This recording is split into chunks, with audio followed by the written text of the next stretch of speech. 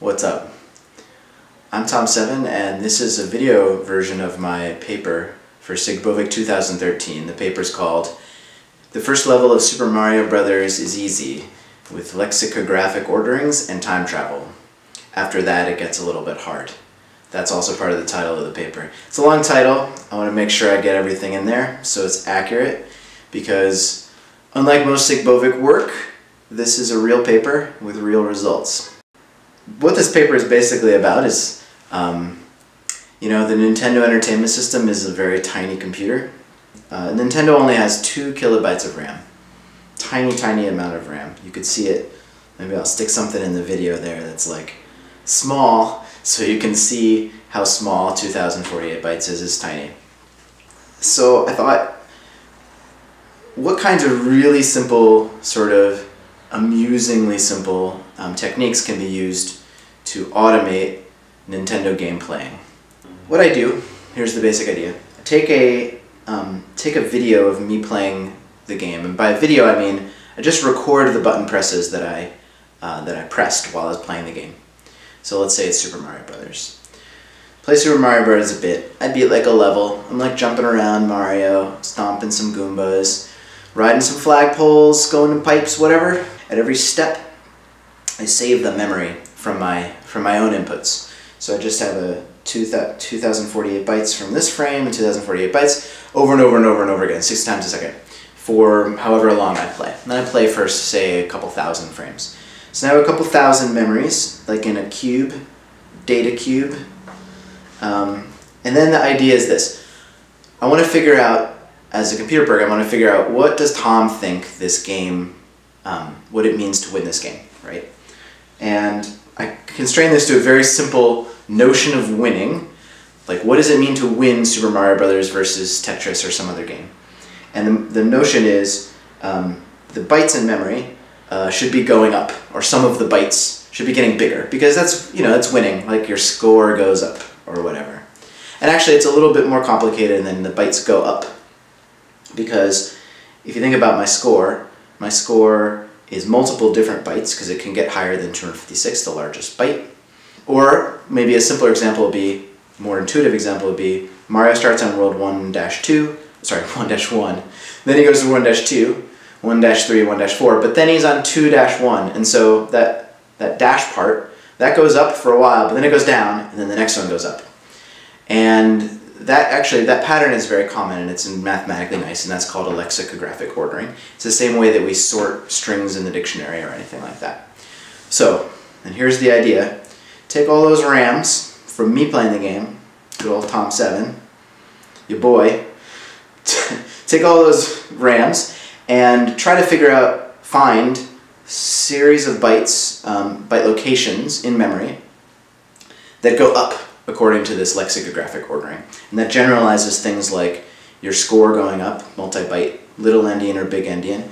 It generalizes the idea of like Mario's position on the screen, his x-coordinate, inside sort of the screens within a level, and then the levels within a world, and so on.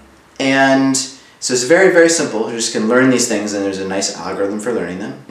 Then we can throw out all of the crap having to do with the game, and in fact we don't even need to see the output. The computer is just going to now take the ROM, and it's going to emulate it, and it's going to try out some inputs and see if it makes those bytes go up in the memory, and it completely ignores anything that a human would be looking at or listening to, like the video or the sound effects or anything like that. It's just looking at RAMs, and it's trying to find sequences of inputs that make those orderings go up in RAM.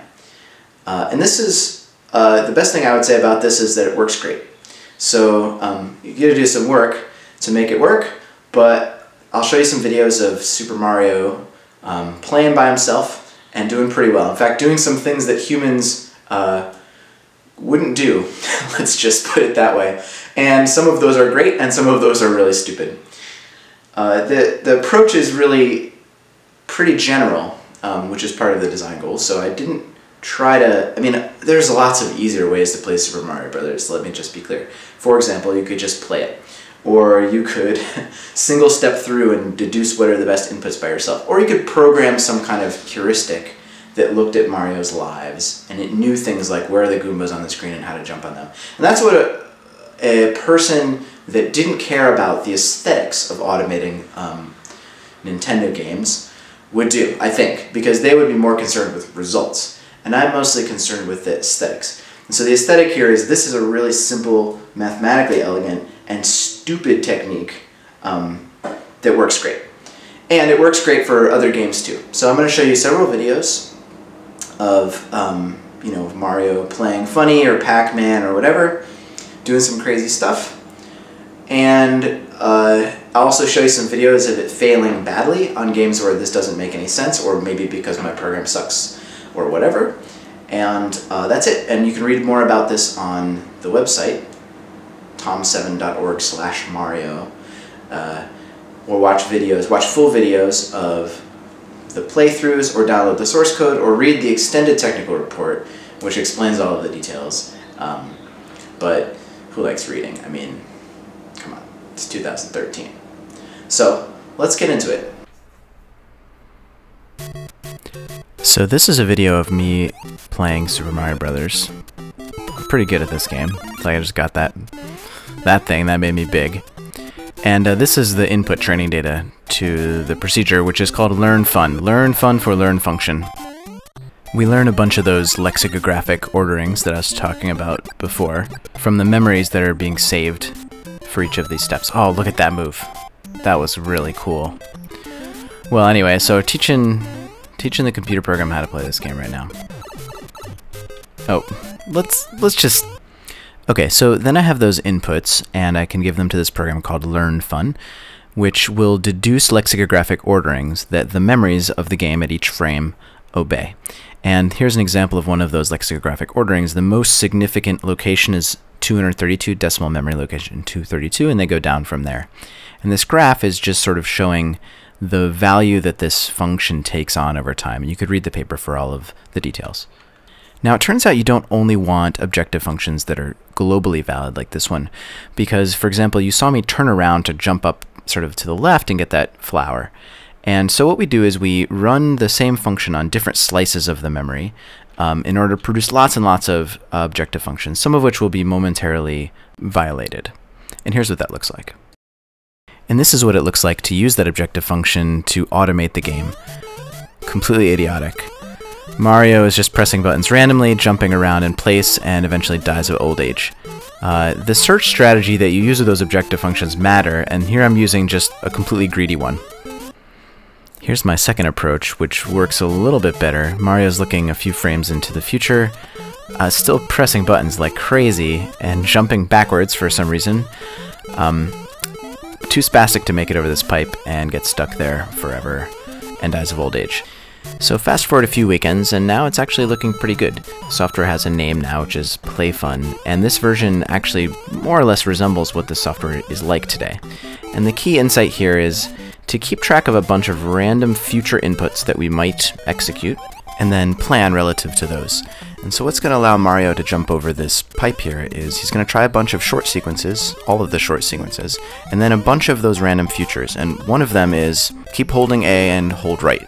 One of those random futures, and that allows him to put together a sequence of moves that seems sort of coherent.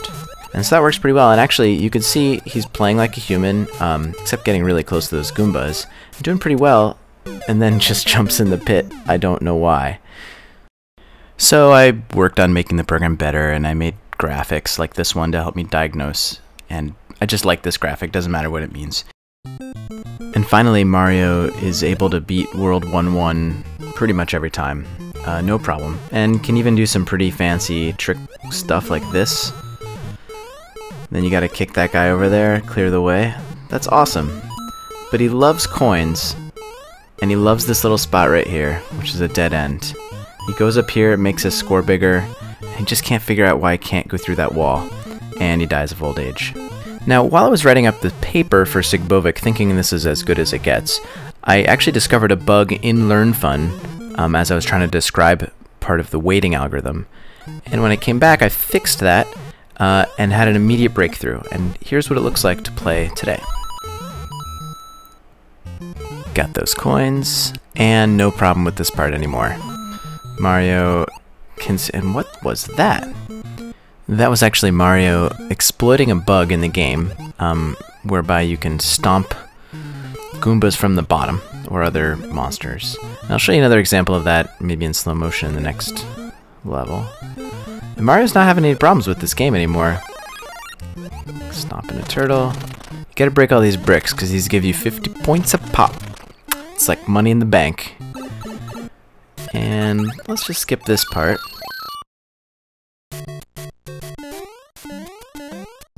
Mario! Why would you do that?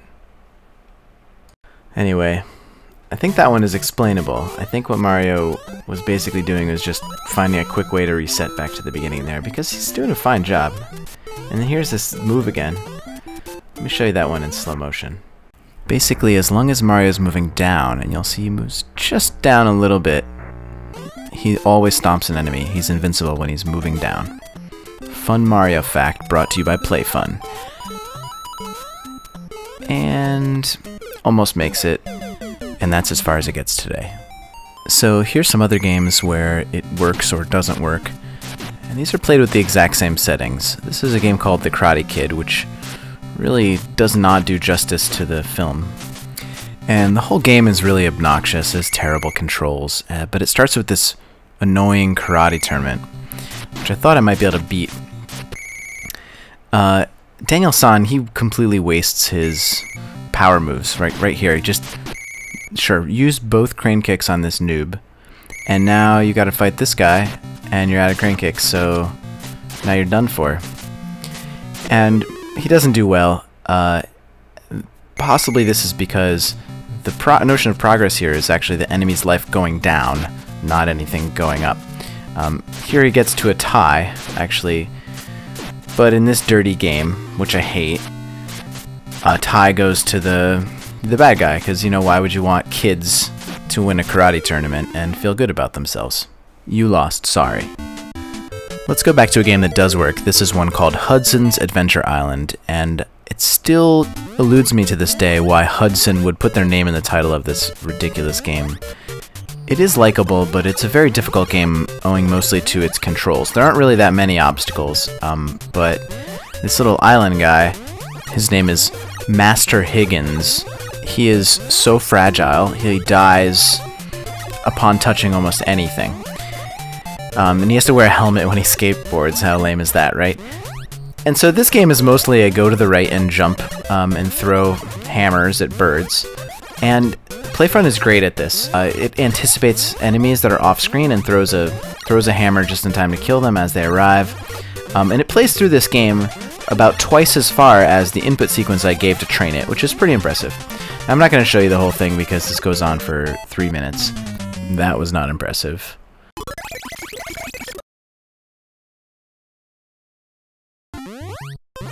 But PlayFun generally does pretty well on this game, and it kind of suggests that games that are like this, where you basically want to move right and avoid obstacles, are in fact easy with lexicographic orderings and time travel. Let's see if it works on games that aren't like that. Like, say, Pac-Man. Oh god. Wait a sec. What the? Okay. Alright. So, in this game, there's no spatial gradient, there's no scrolling, there's no going right or up or anything is better. But there are these dots which increase your score.